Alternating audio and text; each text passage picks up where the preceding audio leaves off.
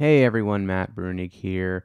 A commenter left this question, which I thought might be worth addressing in a video. The commenter says, I was wondering if you could make some videos on the philosophy of John Rawls and your thoughts on property owning democracy as an alternative to socialism. And yes, I can make a video. I don't know if I could commit to multiple videos, but I can certainly make a video. And I presume the reason he's asking me this question is because on Twitter, my avatar is John Rawls. Hopefully most of you know that, but if you don't, now you do.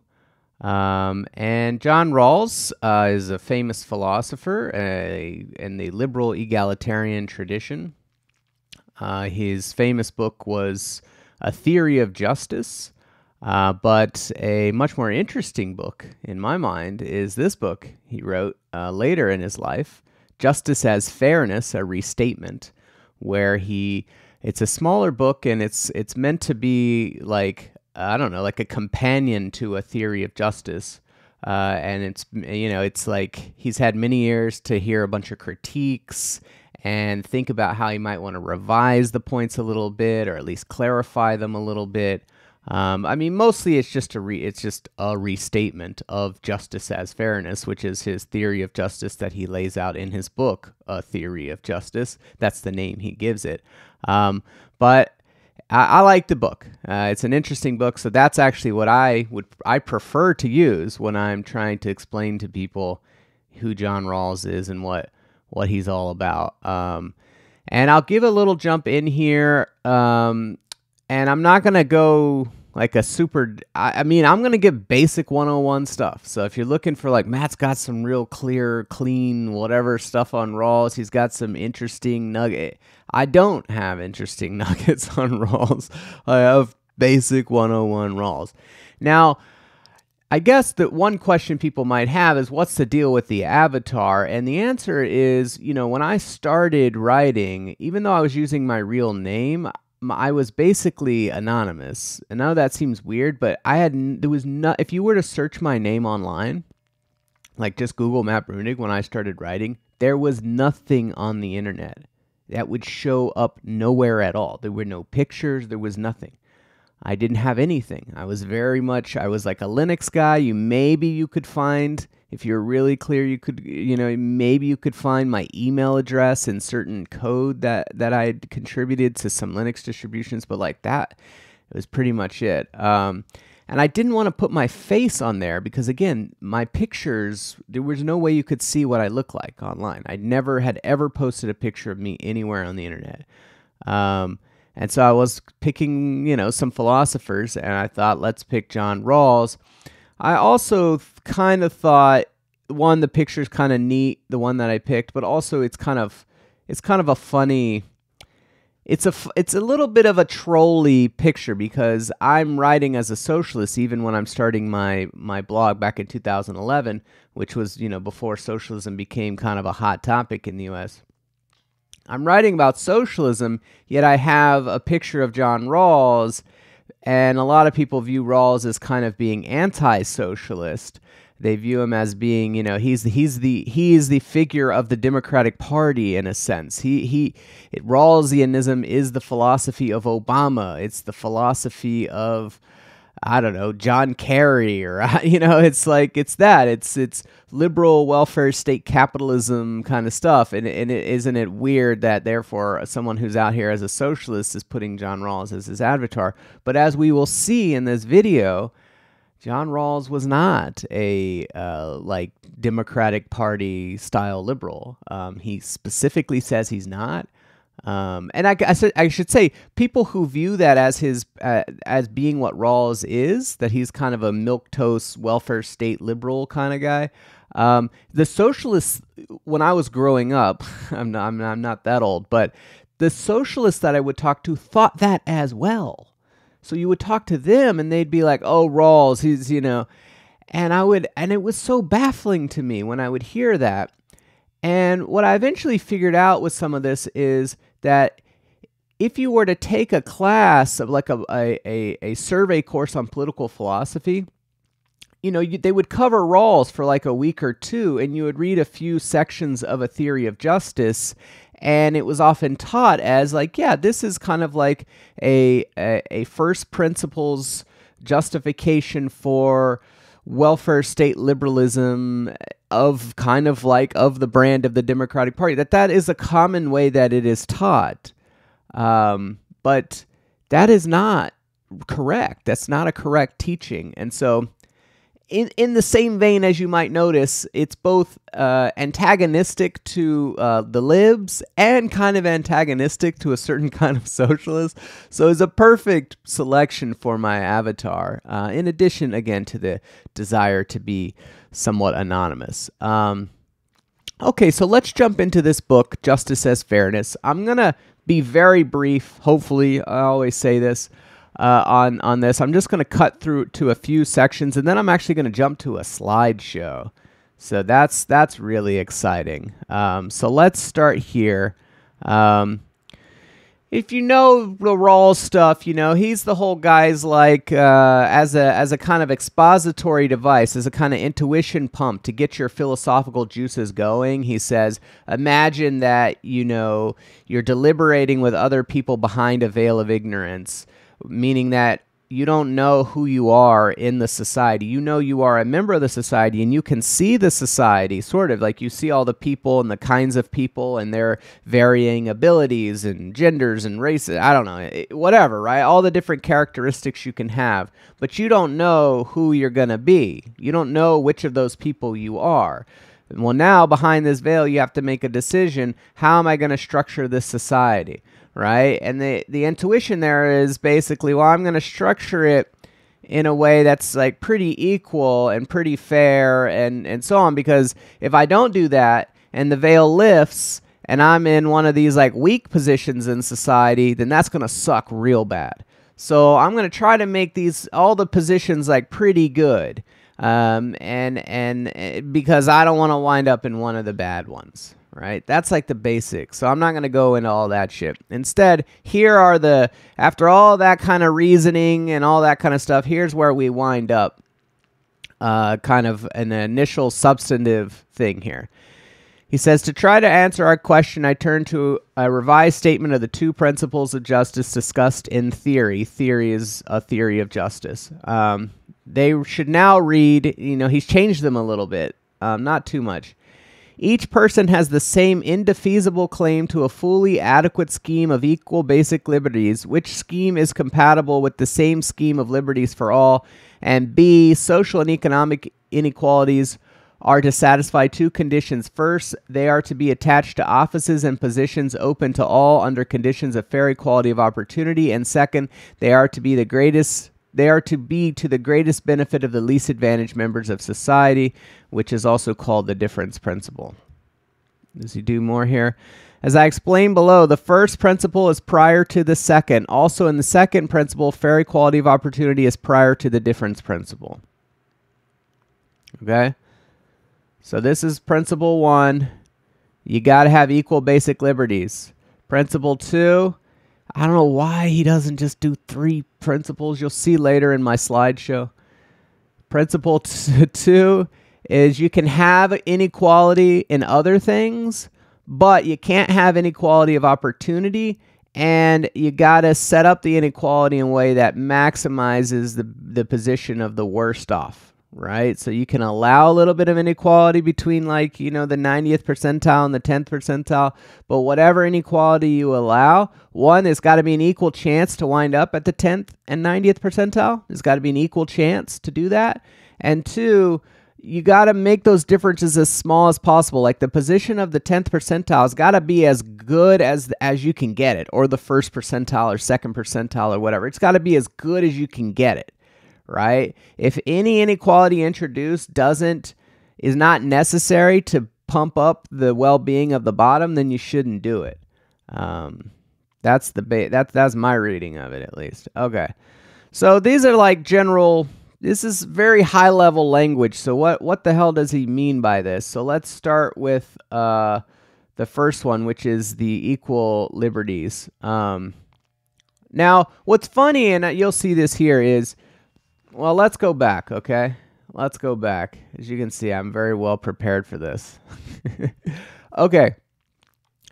So we got these three things here, right? Number one, equality of basic liberty. Number two, equality of opportunity. And then number three, all other things should be distributed equally, except to the extent that distributing them unequally works to the benefit of the worse off, right? That's kind of how I see it. And they go in that order, right? The problem here, and this is like, it's like a nagging problem that really, you could tell he's always kind of bothered by it. He's always kind of trying to deal with it. And a lot of the stuff he has to write is trying to patch up this problem. And the problem is this: if you allow inequality here, if you allow for social and economic inequalities other than equality of opportunity, that's a hard line for him on that. But after we've gotten rid of after we've done the equality of opportunity bit, if you allow for inequality in income and wealth and stuff like that, which he says there's allowed to be some of, the instant you allow for inequality of income and wealth, now you're really playing catch up to try to prevent that inequality from resulting in inequality in basic liberty and inequality of opportunity, right? So there's a kind of tension that runs throughout here. He wants to say, I'm a hard liner. Basic liberty's got to be equal and opportunity's got to be equal. Other things can be unequal. But then people are like, but if other things are unequal, that's just going to slap back and make opportunity unequal, and slap back and make basic liberties unequal, especially basic political liberties unequal when you have huge differences in income and wealth, okay? So a lot of what he's having to do in all of this is kind of deal with that tension. So I actually think this is a good rundown of his effort here, because basic liberties, for a lot of stuff on basic liberties, there's not necessarily a tension, right? So one of the basic liberties, I think, I didn't review it for this article, is something like freedom of conscience, right? That you should be able to kind of like believe what you want to believe, practice, I don't know, think about like freedom of religion, stuff like that, right?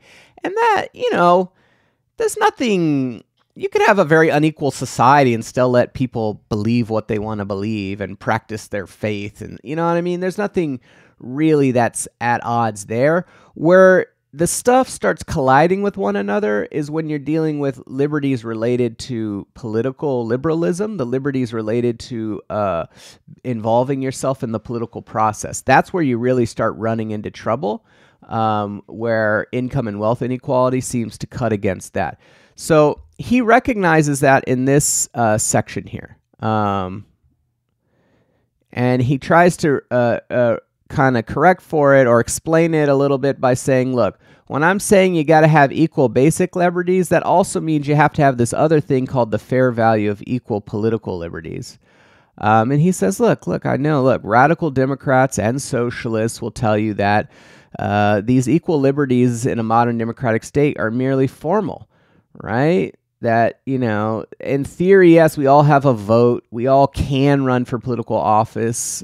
You can go fill out a form. In practice, social and economic inequalities in background institutions are ordinarily so large that those with greater wealth and position usually control political life and enact legislation and social policies that advance their interests.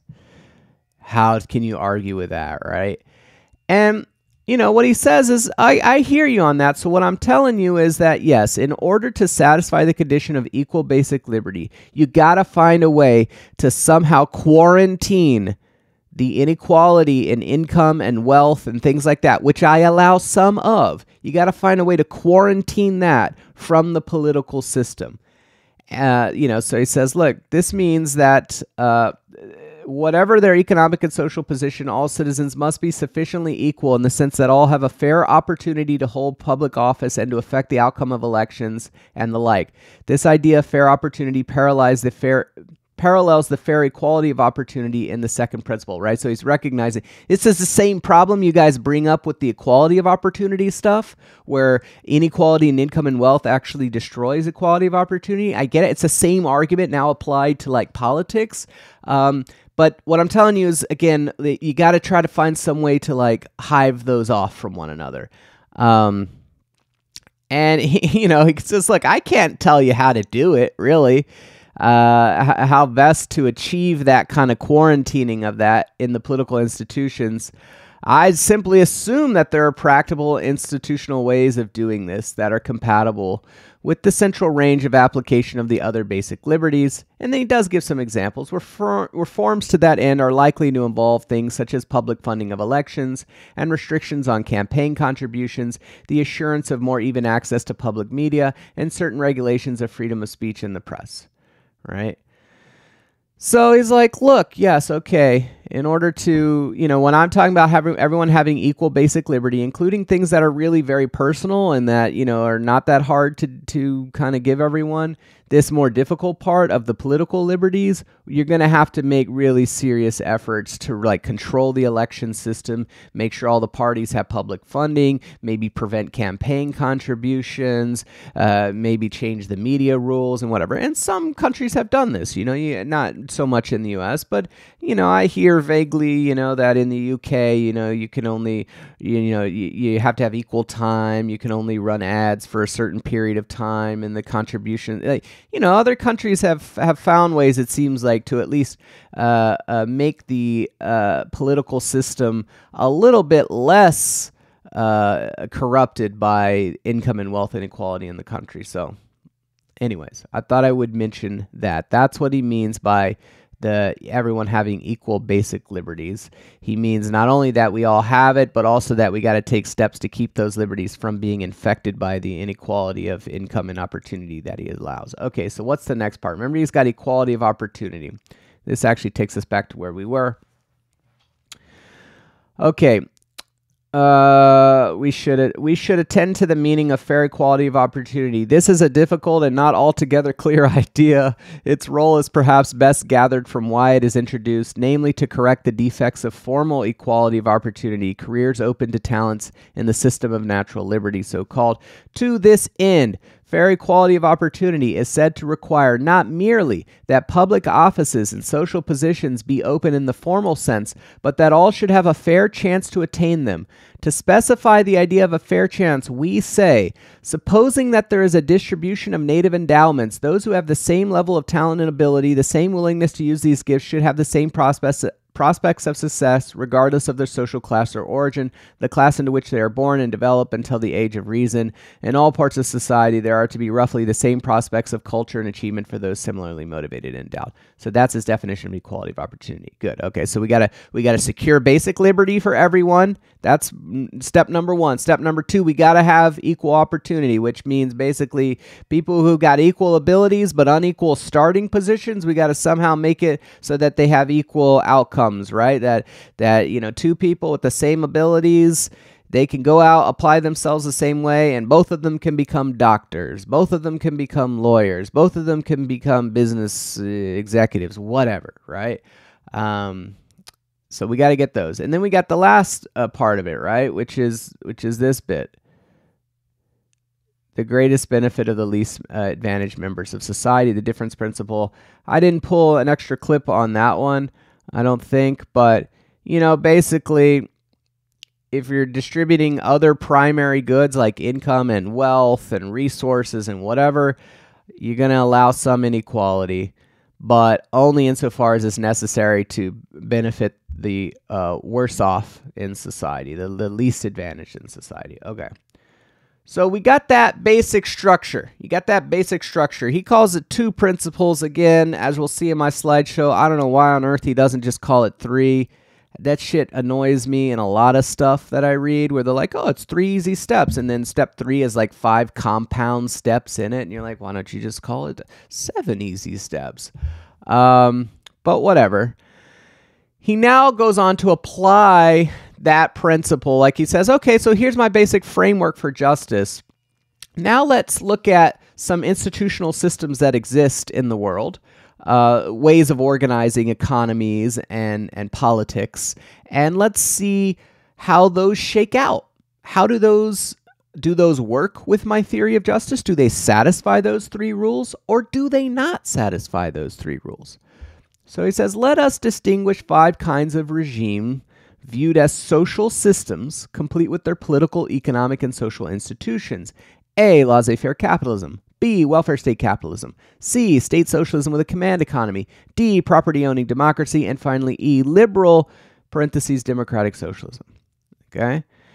And he says, look, I want to be clear here. I'm saying, if these regimes are effectively designed to realize their achieved purposes, right, in their ideal structure and whatever, how do they work, right? So he's saying, don't come at me and be like, well, in practice, it's always corrupted by this and that. He's saying that's not an unreasonable point, but for the moment, we're doing philosophy, right? So let's stick to the kind of ideal. Like, if you could put these in place in the way that they are supposed to work, right? And we're not saying it's going to get corrupted and all this kind of stuff. Does it fit with my theory of justice or does it not? All right. So he just walks through them right here. Laissez-faire capitalism. You could think about libertarianism here. Secures only formal equality and rejects both the fair value of equal political liberties and fair equality of opportunity, right? So it fails rules 1 and 2. It also fails rule 3, right? The difference principle. But he doesn't do that here. Welfare state capitalism, and this is the key. This is the first key where when I would talk to people about Rawls, I'd be like, I don't know what book you're reading, but you didn't read Rawls. When they would tell me, oh, he's like a welfare state capitalist guy. Welfare state capitalism also rejects the fair value of the political liberties, and while it has some concern for equality of opportunity, the policies necessary to achieve that are not followed. It permits very large inequalities in the ownership of real property, so that the control of the economy and much of political life rests in few hands. And although, as the name suggests, welfare provisions may be quite generous and guarantee a decent social minimum covering the basic needs, a principle of reciprocity to regulate economic and social inequalities is not recognized. Welfare state capitalism does not satisfy justice as fairness. It neither achieves equal political liberties, nor does it achieve equality of opportunity. It might achieve the difference principle with respect to income. It may achieve it with respect to income, but it does not achieve it with respect to wealth. And it violates rules 1 and 2 anyways. State socialism with a command economy supervised by a one-party regime violates equal basic rights and liberties, right? No political liberties, not to mention the fair value of these liberties. So, authoritarian socialism is out. So that just leaves us the last two, property-owning democracy and liberal socialism. And he says both of these arrangements satisfy the rules of justice as fairness. They both have equal basic liberties, including political liberties. 2, they both have equality of opportunity, or at least they could. And then 3, they would satisfy the difference principle in that they would achieve an egalitarian distribution of other resources in a way that, maximizes the least worse off or whatever, right? So for starters, and I'm going to switch to the slideshow here, very brief. I think it's important to emphasize again, welfare state capitalism is a no-go, but also property-only democracy and liberal socialism are good to go.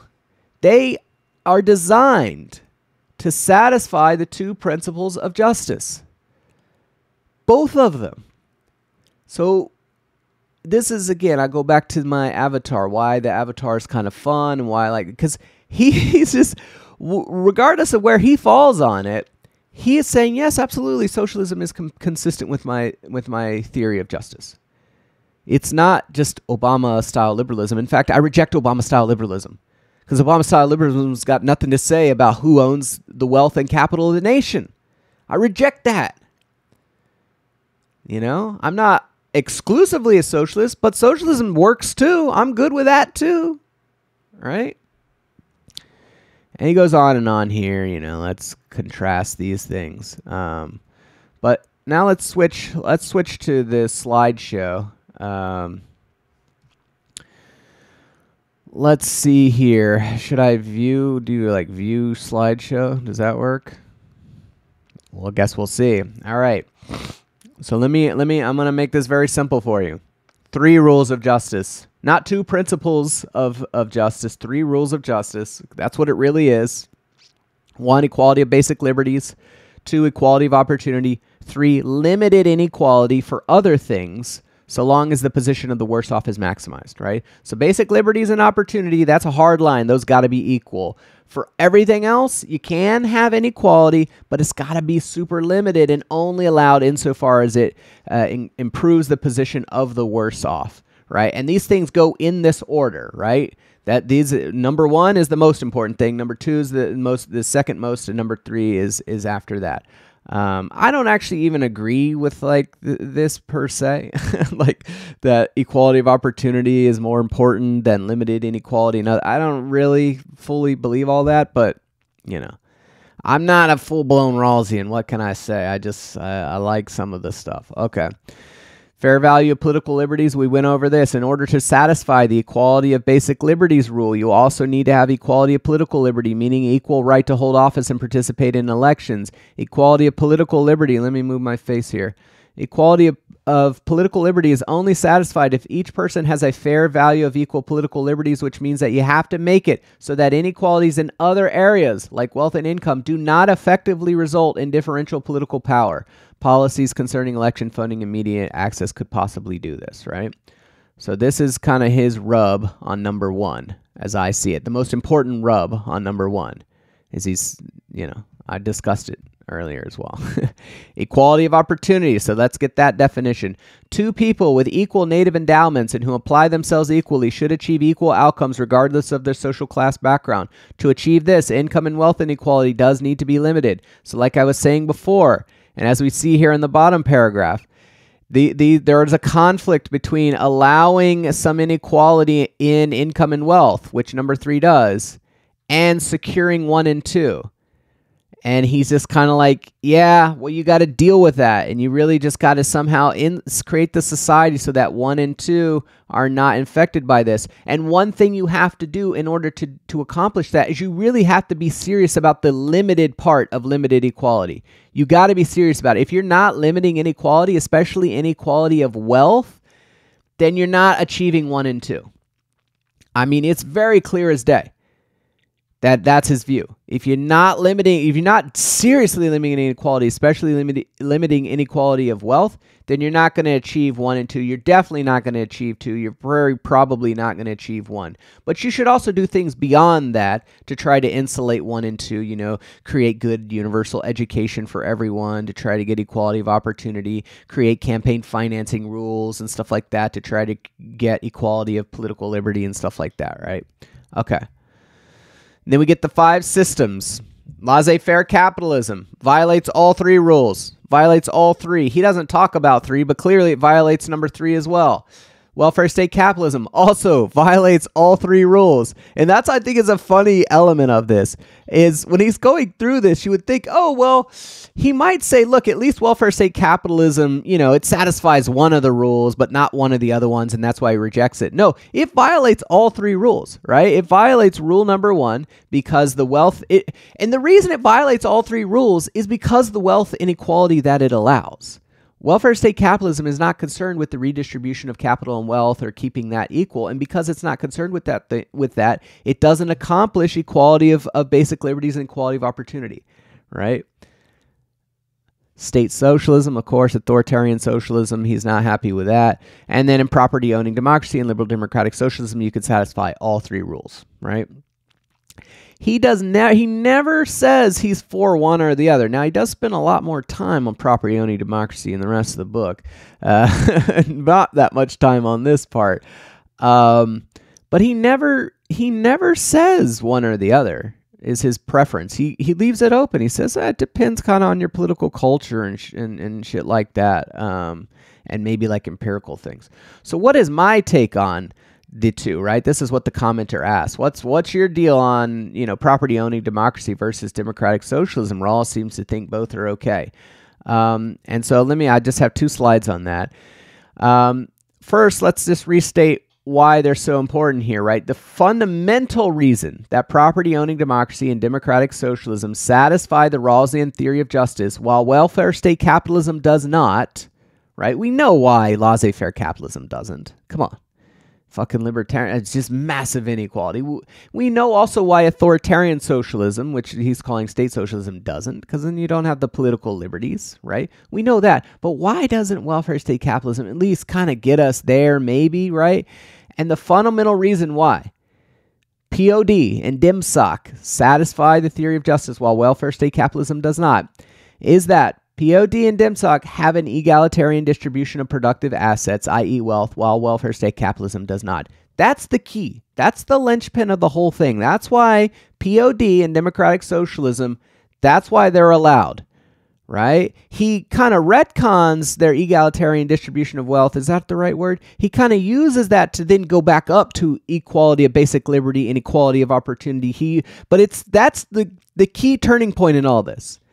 Is that the wealth becomes the key to equal opportunity. It becomes the key to political liberty. And it's also separately a thing that has to be distributed. And if it's distributed very unequally, it's very unlikely to satisfy the difference principle, which only allows unequal distributions to the extent that it improves the position of the worst off. Now, the difference between these two, right? They both achieve the wealth equality of a sort. They both achieve wealth egalitarianism that he thinks clears the bar for his theory of justice. But property-owning democracy achieves wealth egalitarianism through widely dispersed private ownership, right? So you can imagine a nation of small owner-operated small businesses and sole proprietors and stuff like that, right? So you got the private wealth, but it's very widely dispersed. It's all mom and pop, you know. It reminds me of Catholic distributism. It also reminds me of like the antitrust people, like who are real into that.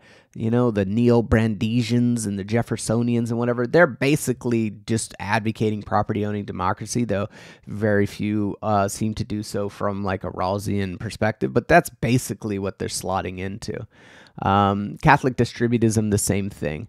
As I see it. I mean, obviously that precedes property-owning democracy, but, you know, the appeal of that is supposed to be, you know, hey, we get the egalitarianism, which seems to be very much required by a certain Christian ethics and certainly like a Catholic social teaching. We get the egalitarianism, but without the dreaded socialism, which seems antithetical maybe. But, you know, so that's that. And then democratic socialism achieves wealth egalitarianism through collective ownership. So you can imagine a worker co-op, which is an example he gives in the book, or a social wealth fund. I think would satisfy that as well, which is one of the things I've advocated. So that's the difference. Widely dispersed. They both have wealth egalitarianism, which he makes very clear is key to satisfying justice. One does it through widely dispersed private ownership. The one does it through collective ownership. The other does it through collective ownership. Okay.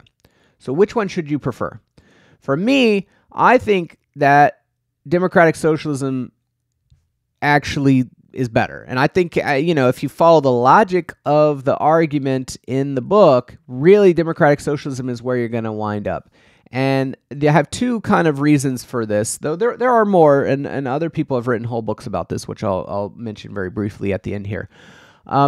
The first point that is very persuasive to me is that property-owning democracy aims at widely dispersing wealth and capital in order to avoid too much concentration, right? It's not too much concentration, right? Democratic socialism does the same thing while achieving more wealth equality than POD achieves, right? Property-owning democracy is like, well, instead of having like Elon Musk, you have like, 10,000 extra small business owners or whatever.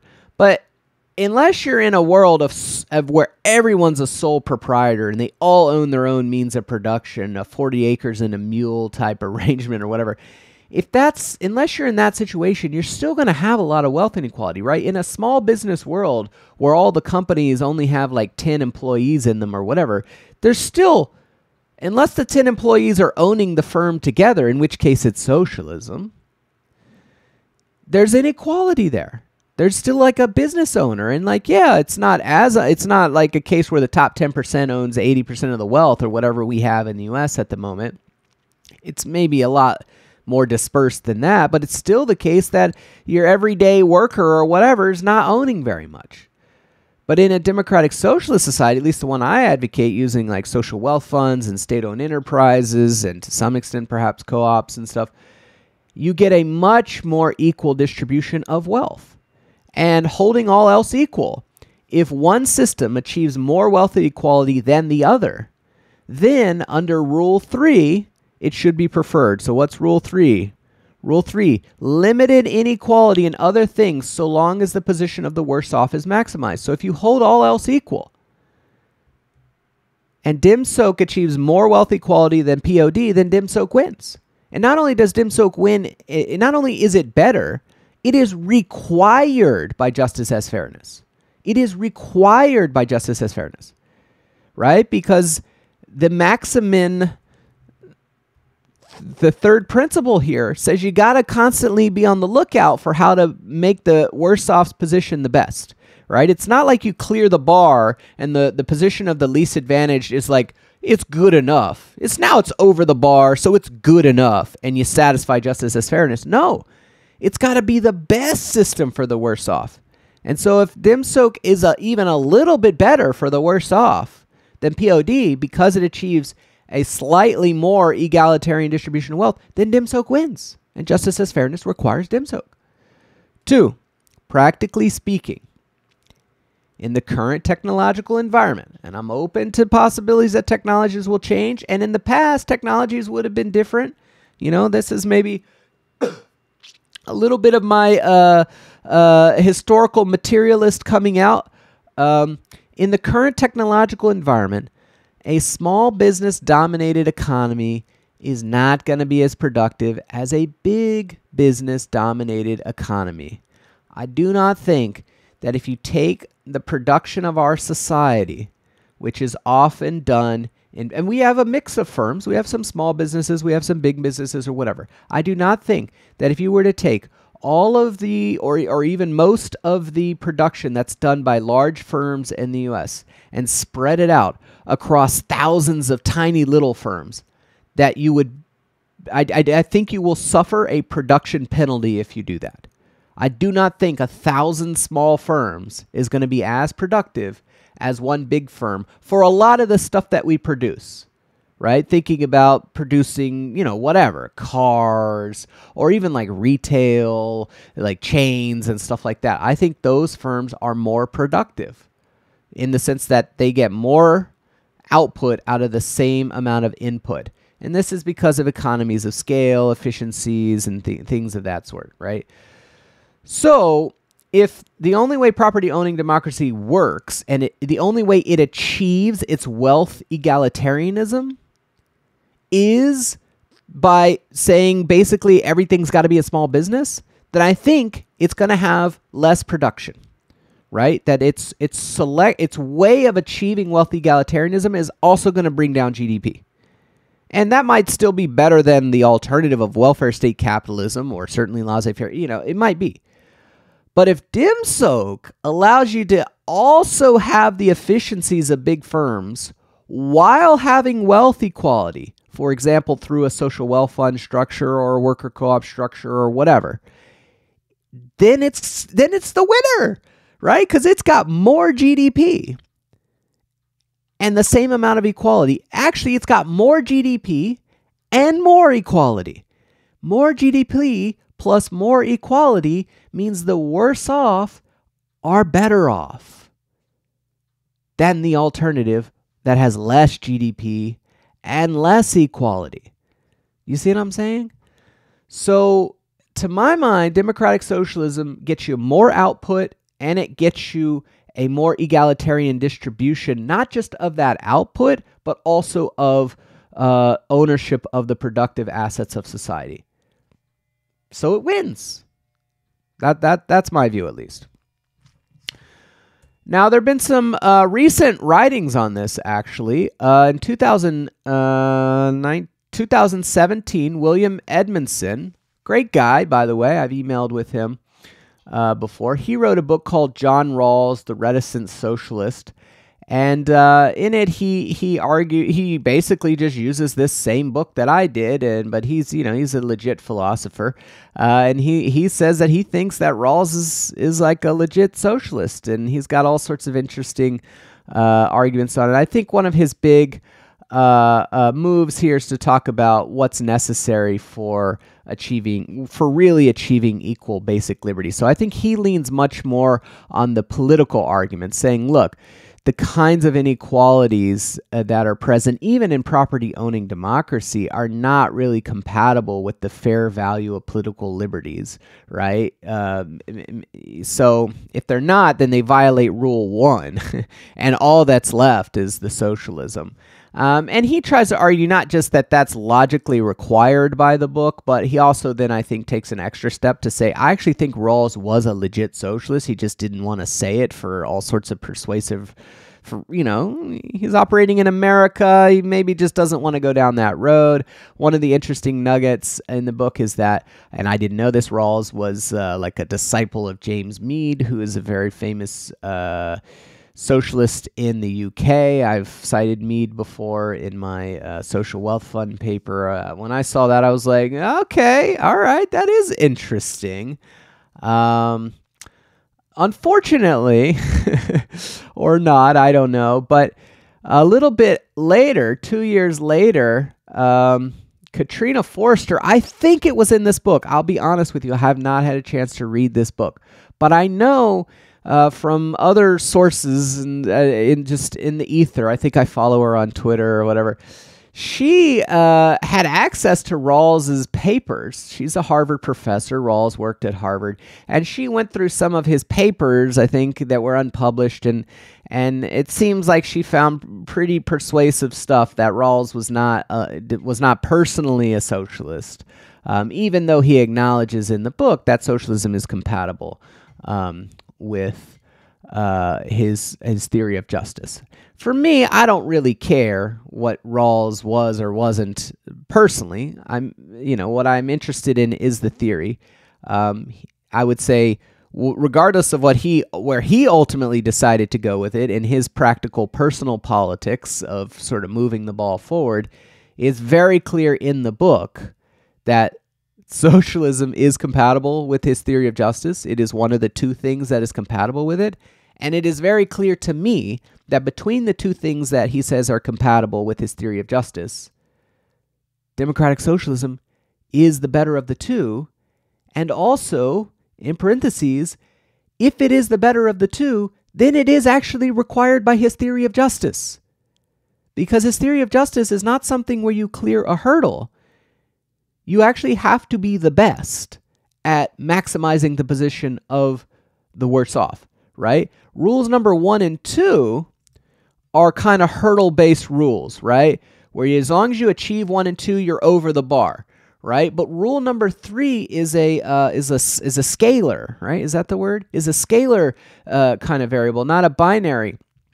And so you gotta maximize. You got to maximize the position of the best off. So among the things that satisfy 1 and 2, whichever one does the best for the worst off is the only one that actually satisfies 3, and therefore is the only thing that satisfies his theory of justice. That's how I see it. So there you go, 101 on Rawls. And this is, I think, the first time I've ever laid this out. I may have written a piece at PPP slightly about this back in the day, but yeah, this is basically what I think about it. I have not read John Rawls in 10, 15 years. It's not like something I return to. I spend much more time reading socialist thinkers, but I'm associated with him because of the Twitter avatar, and now you know sort of the intellectual reasons why that avatar is there. So anyways, thanks for the comment. And there, let me get my face back right. Is that right? There we go. Thanks for the comment. I should have put my head on here a little bit earlier, but thanks for the comment. I like these kinds of comments. I probably should do more content like this rather than the coding shit. But So I'm going to try. I'm going to force myself to stop doing the coding stuff and do shit that might be interesting to more than like a few hundred people. So give me more questions like this, and maybe I'll use those as a peg for future videos.